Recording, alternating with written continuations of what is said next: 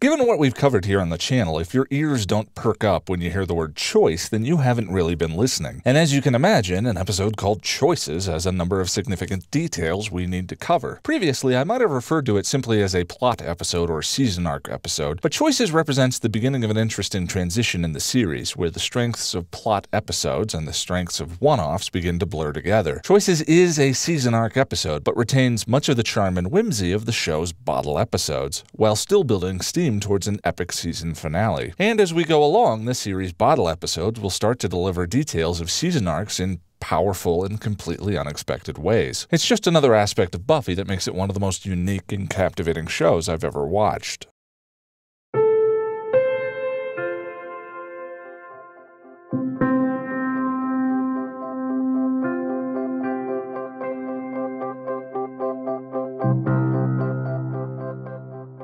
The mayor has gotten Faith a new present, and Faith jokes that the mayor wants her to help a friend move a sofa. This isn't a free ride, young lady. You know, I'm beginning to think that somebody's getting a little spoiled. Maybe I should take this back. Sorry. Faith and the mayor's relationship is easily my favorite part of this season arc. I don't think it's entirely coincidental given how much I cherish Buffy and Giles' relationship. But you can't help but grin at this tiny scene, even though he's giving her a knife that would make a Klingon's bum pucker in fear, and Faith is being dispatched to the airport to pick up a box of infinite bug monsters. Another cookie? So cute. In the meantime, Buffy and Angel are out slaying, and Buffy, in a massive change from previous seasons, brings up the future with Angel. Buffy has gotten into Northwestern and seems nonplussed about the whole thing, especially in comparison to her mother's reaction. At school, we find out that Willow has gotten into every school under the sun, and when Buffy tries to diffuse the venom between Xander and Cordelia lashes out in typical fashion. I'm sorry, Buffy. This conversation is reserved for those who actually have a future.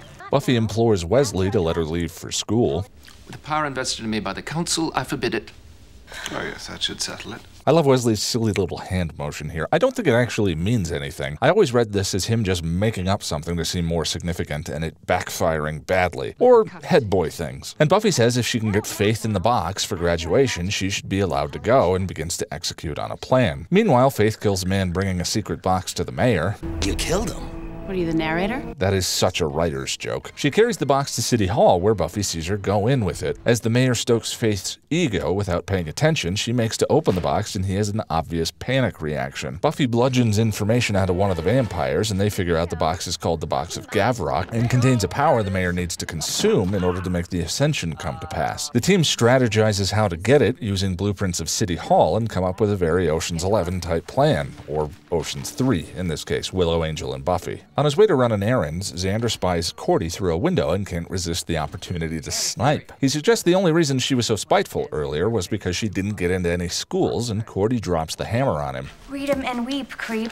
Remember how well she tested? Angel lowers Buffy in from the ceiling above the box, and together they recreate the iconic scene from Mission Impossible that had come out 2 years before this episode. A pretty great fight ensues, and Angel and Buffy manage to make off with the loot. The mayor's veneer of vanilla sweetness drops for a moment when he finds out, and I think you can see something amazing in his eyes when Faith brings in Willow. That sugary sweet facade of politician satire he embodies drops completely, and in his eyes we get a moment of true character. That look is actually chilling. Back at the library, the Scoobies are now trying to figure out how to get Willow back, and a mild electric panic pervades the whole scene. Oz remains stoic as the debate circles the room. Buffy wants to give the box back, and Wesley insists they destroy the box using the prepared cauldron. Wesley's argument here isn't dramatically different from the one Faith tried in Consequences on her own behalf. Anyways, how many people do you think we've saved by now? Thousands? And didn't you stop the world from ending? Because in my book, that puts you and me in the plus column. Thousands of lives depend upon our getting rid of it. Now, I want to help Willow as much as the rest of you, but we will find another way. That Faith may have stopped evil does not justify her committing evil. Preventing an evil act with the Box of Gavrok does not justify allowing another evil act in Willow's murder. We have the means to destroy this box. At City Hall, Willow is locked up and a vampire intrudes to have a little taste. Willow levitates a pencil and stabs him in the back. I love David Fury's callback here with the levitating pencil. She then does some exploring, and in the lone scene I kind of despise in an otherwise fantastic episode, stops to read the Books of Ascension for a long time. So long, there's even a musical cross dissolve. in the mayor's office. The Scoobies have the box of Gavrok, which effectively blocks the mayor's plan. The only liability right now is her being in their hands. Just get out! Stuff some of the pages in your jacket and run! Anybody with brains, anybody who knew what was going to happen to her, would be trying to claw her way out of this place. Unsurprisingly, Faith catches her, and there's a little standoff between the two of them in which Willow manages to scar Faith with words. You're just a big, selfish, worthless waste. You hurt me, I hurt you. That's a nice little character bit I really enjoy. The only way Willow's words hurt Faith here is if they matter to her, which means that Faith senses some of the truth of what she's saying. Even in this scene, she is a real character, out of touch, but not beyond reach. The Willow box handoff goes down in the school cafeteria, and the mayor offers some fatherly advice about Buffy and Angel's relationship. I just don't see much of a future for you two. You're immortal. She's not. It's fascinating that the best pieces of relationship advice Buffy has gotten all season came from two big bads. Spike in Lover's Walk. Love isn't brains, children. It's blood. Blood screaming inside you to work its will. And the mayor here. And let's forget the fact that any moment of true happiness will turn you evil. I mean, come on, what kind of a life can you offer her? Yet not from Giles. Perhaps monsters live untroubled by the mirage created from that last evil in Pandora's box. Hope, whose apparition can make us so focused on the way things could be, we no longer can see them for how they are. This conversation does such a wonderful job of dancing back and forth between the show's fantasy violent realm. But unless you want Faith to gut your friend like a sea bass, you'll show a little respect for your elders. And the grounded and serious exploration of a young woman growing up. I don't sense a lasting relationship. And not just because I plan to kill the both of you, but you got a bumpy road ahead. Snyder tries to break up the deal, thinking he's about to interfere with some drugs being sold. As he realizes the mayor is involved and begins to grovel, one of the cops on the scene opens the box and out pops a gross bug thing. Now, in fairness, pretending to have an imaginary flesh-eating bug on your face that is actually a piece of inanimate papier-mâché is probably a tall order. But this kind of acting always reminds me of Leslie Nielsen and the towel from Naked Gun.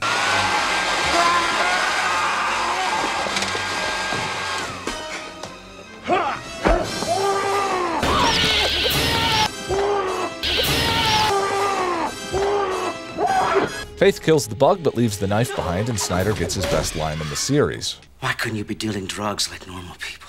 In the library, Willow and the gang reconnect, and Willow reveals she stole several pages from the Books of Ascension. Wesley pointedly tells Buffy their failure to prevent the mayor's plan means that Buffy can't leave, and Willow makes her choice to stay in Sunnydale. There are a few things to highlight here. First, Willow truly comes into her own, demonstrating self-assuredness, the likes of which we've only glimpsed in bits and pieces yet through the series. Perhaps too much so in the mayor's office, but it does lead to a scene in which she is almost totally devoid of Willow quirk, skillfully hitting Faith right where it counts. And she even leads Buffy by example here in the final scene. And I just realized that's what I want to do. Fight evil, help people. Throughout, Buffy is being troubled by visions of what could be, that apparition of hope, and tries to reconstruct reality in a way that will allow her to move to Illinois and go to Northwestern. A reality in which she can be someone other than who she is. But in their final scene, as Buffy is beginning to accept life as it is, Willow, Buffy's metaphorical spirit, commits. Willow, who does have any and all options open to her, including moving to Oxford where they make little Gileses, commits to Sunnydale. I think it's worth doing. And I don't think you do it because you have to. It's a good fight, Buffy, and I want in. Perhaps it was her change in clothing this episode. Willow's dress makes her look like she's running for Queen of Wicketon, capital of Wicca State, the biggest territory in Wickistan. As has been a favorite of mine all season, in Choices we get the continued tale of two fathers and their daughters. What is important, though, is what distinguishes these two inverted relationships. Giles' parental relationship with Buffy almost always takes the form of an invitation rather than a demand. In Faith, Hope, and Trick, there was the binding spell he made up, which allowed Buffy to unburden the tragic details of Angel's end. He never forced her to say anything. And when Angel came back and proved himself to be trustworthy again, Giles asked Buffy if she was still planning on spending time with him. His displeasure with the idea is clear, but he still allows Buffy to make her own choices, again, leading through invitation rather than demand or control. The one time he doesn't do that this season was in Helpless, which had disastrous results for their relationship. But Giles owns his mistakes in that episode and the resulting consequences, which include having to win back Buffy's trust, as well as getting booted from the council. Now, bearing that in mind, listen to the way the mayor speaks to Faith. Oh, hey, shoes. You know what I wish? I wish you'd pull your hair back. Oh, come on, don't worry. Drink up. There's nothing uncool about healthy teeth and bones. You're a bright, young, energetic girl with a whole life ahead of her, and I won't tolerate brooding. Try to have her home by 11. Always, as a child, the cooing and vocal coddling is an adorable affectation, but it also speaks to the distinction between Faith, the shadow self, and Buffy. Buffy's life is rich with meaning because Buffy always chooses, and her parental relationship reflects that freedom. By throwing in with the mayor, Faith has abandoned her freedom of choice, and thus any access to a meaningful life. You know, it didn't have to be this way. But you made your choice. Hey, you were Slayer, and now you're nothing.